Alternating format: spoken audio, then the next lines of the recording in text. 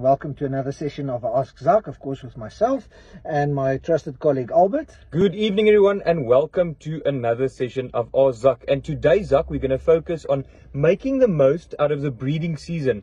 Now, as you will start to notice outside, when you're going outside and the sun is setting, the temperature might be getting a little bit cooler and the sun is coming up a bit later in the morning and setting a bit earlier at night. Now, this is the change of season. Autumn is on its way, winter is on its way, and it's absolutely crucial that we know that our animals, first of all, are gaining condition, making the most out of their felt during this time, and of course that we maximize the breeding season now. But before we touch that, Zak, we've always got the animal health aspect that is vitally important for our herd. Yes, and of course, just to add to that, we're looking specifically at our sheep and our goats today. So our products and everything is going to be focused on it.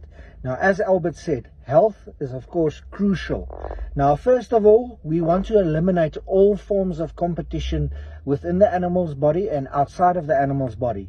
Now, when I talk about those things, we're talking about, of course, our worms that's inside the intestines that compete, of course, for the natural resources. Some worms absorb the nutrients that the animal take in. And, of course, we've got our blood-sucking parasites as well that, of course, puts a strain on your, basically, your immune system, your blood circulatory system. So with those things we need to sort out. Otherwise, you can give the best feed, you can give the best care, but your feed is not going to work because there's so much competition. Remember, we're in the business of feeding animals and not parasites or worms, and that's very important. Of course, externally, just as important, because if we've got an irritation on the outside of the animal, we know that animal's production is going to go down.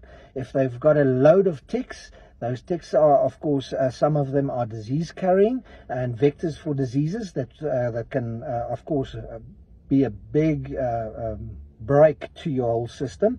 And, of course, stress on the animal, irritation, flies. Few people think about it, but flies constantly sitting on the animal. They're twitching, they're irritated, they're not going to eat as much as you need to be, as they need to be, and that's very important. So to kick it off, first of all, deworming. Two main methods. First of all is the oral dose, like Prodose, Iradiworm, those type of products that you dose into the back of the mouth. Just remember, guys, according to body weight. There's another way that you can deworm them as well, and that's with our ivermectin injectables, products that we call Ivermac, Ecomectin. There's quite a few on the market, but we're looking specifically at ivermectins. Those will sort out your internal parasites. Just an important note, guys, very important, with your ivermectin, a lot of people think that's going to sort out the ticks. Ivermectin only sorts out our blue tick, and we've got more than one species of tick in South Africa, so it is not going to be sufficient when it comes to external parasite control. And of course, when we get to our external parasites, very important, we've got two ways of giving tick treatment. First one is the mixing and spraying the animal. Of course, make sure you wet the animal properly, all over the body, underneath the belly, in the groin areas, under the udder, wherever underneath the tail. Just make sure you wet the animal properly. With your porons, this is a little bit easier. It uses the oils of the skin to transfer over the whole animal. So just wait, if it rained yesterday, please just wait 2 or 3 days before you apply your poron dip. Now, your poron dip, very important again, is according to body weight. So what we advise a lot of farmers to do, you need to be able to measure your animals. Now, there's two ways of doing that, either with a scale, which is a little bit more expensive, or you get the animal weight band that looks like a measuring tape that you put around the animal, and it gives you an approximation of the animal's weight so that you are a little bit more accurate. So that is very, very important. And Zak, I think that weighing tape is actually dual purpose. You can use it on your cattle and on sheep. So I think it's just for ruminants, but a wonderful product for long term. It's quite an old school technique, but it hasn't failed us in the past. Now, when it comes to managing your herd for the breeding season, what we are looking for is, because we've had these late rains, and Zak just mentioned the products that will make the difference in your herd by making sure the parasites aren't parasiting on your animals. But when it comes to the management of your herd, for the breeding season, which is upon us now in April, coming April now. We want to make sure that the vulva is nice and clean, it's nice and sheared open, so you can make sure that we want to make the mating process as easy as possible for our animals so that we have a good lambing percentage and a good weaning percentage at the end of the day.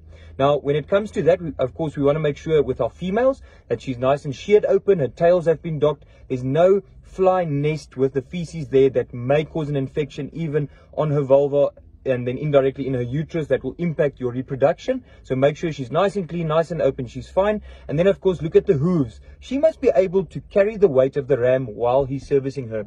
If she has a problem with her hooves, now in this time of the year when we have those late rains and we've got a lot of rain and a lot of wetness and the hooves are too long, it will impact her. So make sure that her hooves are well trimmed, they're not overlapping, they're not overlapping under, not over. Make sure they've got a nice hoof. So if you're on a sandy area or an area that doesn't have a lot of rocky outcrops, they will weather down the hooves naturally, but make sure your hooves are sheared correctly. Maybe look, Google search hoof shearing a sheep or a goat to make sure that your hooves are looking good. And of course with your rams, we want to make sure the same thing. They must be able to climb and service our ewes. So they must also be able to put that weight on their hind legs. So we need to make sure that the sheath, the penis sheath, all of that is nice and clear. There's no ticks over there. It's nice and open. Can easily do the job that it should be doing. The hooves are nice and trimmed so they can withstand that body weight. And then the body condition. This is absolutely vital, Zak. If our ewes are not on the right condition, they will not fall pregnant. If they are over fat, they will also not fall pregnant. And the same with our rams. If our rams are fat, they get lazy, they don't work. So what you can do is 8 weeks before you introduce your rams to your ewes, if your rams are a bit overweight, take them for a jog. Tell your worker to go, take them for a jog in the camp and just herd them around. Get them moving, give them their 1% ram, lamb and ewe pellets per day. And of course, if you have good felt out there, if you still have good grazing, put out the sheep block so that you don't have kidney stones that's going to cause a problem in your reproductive tract. Of course, all your Alzu sheep and goat feeds are enriched with ammonium chloride to prevent these kidney stones. So let's get back to it. 8 weeks before, we're going to give them their ram, lamb and ewe 1% of that. And if they're over fat, we're going to just increase their activity level, let them work around in the camp, take them for a jog, and they will start losing that condition. If they need to pick up condition, this is where our production meal comes in. Now, Zak, our production meal has got bypass protein, it's got some millies in there for energy, and of course salt, just to put the brakes on so that they don't overeat on it. But that production meal can be put out for our ewes and our rams so that they quickly build condition to where they should be. They should be about a 3 body condition score when it comes to mating. So 4 weeks before mating, we can start introducing some dummy rams, if you have dummy rams available that have been castrated, just to they will still release pheromones. Of course, our Ronde Rib Afrikaner, our Damara, our indigenous breed right throughout the year. If you use them as dummy rams in the breeding season, that will stimulate, that will get the ewes into ovulation, and then 4 weeks after you've introduced that, you can introduce your rams, keep the production meal still out. Now, when our ewes get the production meal in, that bypass protein will give a response because the bypass protein bypasses the rumen, gets absorbed in the small intestine, and we have a super ovulation, meaning your ewes will have twins, you will have a better conception rate, and at the end of the day, you'll have a healthier animal that can fall pregnant, withstand that pregnancy, give you a good heavy lamb at birth, and of course, wean that lamb. And that's the whole idea that we want to get. So if you are using an external system, use our Alzu sheep block out in the veld to make sure your animals are getting the required nutrients. And then of course, if you want them to pick up condition, put out the production meal ad lib, and of course always ram, lamb and ewe pellets, 1% of body weight, and you will definitely reap the benefits. Now, and just another important thing that we sometimes a lot of farmers overlook is just the quality of grazing or good roughage. Lucerne doesn't go through as roughage. When we talk about good roughage, we're talking about Eragrostis or teff. Any of those grass species will be a good roughage. If you run into the roughage shortages, your animal, you can give the best feed you ever want. The roughage is the one that's stimulating the rumen. You need those long fibers to help scratch in the rumen and of course help the bacteria in there. So if you do not give good roughage, you can give the best feed, your animal is not going to perform. So make sure you always have good roughage out there for your animals ad lib.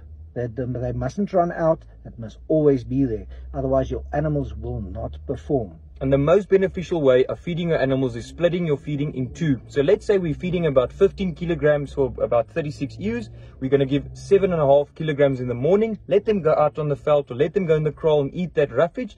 At the end of the day, when they come back into the kraal, give them the second half of their ration.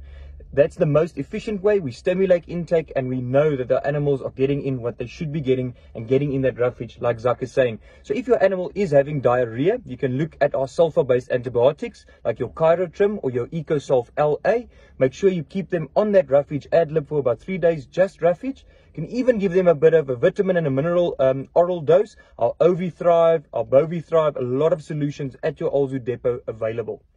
Now, all these things that, as Albert said, is available at the branches, and of course information. That's because that's our business that we're in. We love to train and teach farmers. That's why we're sitting in the bucky. We're out and about in the field.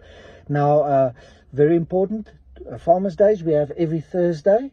So make contact with your nearest depot to make sure when and what their Farmers Day is going to be about. And of course, all the products information is available at the branch itself. So make a turn at your Alzu one-stop shop so that you can get everything that you need under one roof. Have a look out for those ads on our Facebook page as well, on our WhatsApp groups that we have available, even on our Instagram. We are marketing those information days to get the people in. We can't wait to meet you all at these information days. And if you are a regular customer, thank you for using Alzu and thank you for watching Ask Zak. Like we usually say, it's an absolute privilege and an honor being here. As you can see, we're in the bucky now. We're seeing clients, we're at our branches giving support, and that's the benefit of being an Alzu customer. So Zak, thank you for another Ask Zak session. I think we've covered most of it by making the most out of our breeding season this time of the year. Remember, the season is changing, our night lengths are getting longer, so our animals are getting sexually reproductive. That's when our small ruminants, our sheep and goats, we have to make the most out of it. So make sure you're using the correct Alzu products to make the most out of this breeding season. So until next time, next Tuesday, same time, same place, tune in. See you guys.